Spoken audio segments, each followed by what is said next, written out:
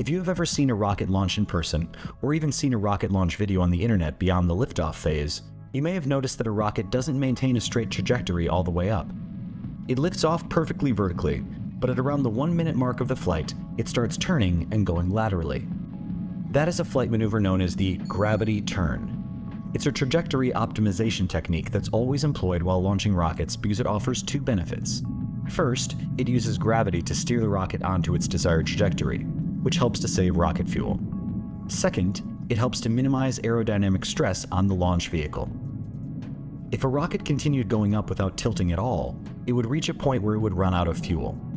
That's why it tilts slightly after lifting off straight up, thanks to the exhaust nozzles of the rocket, which can be swiveled from side to side in order to alter the direction of the thrust.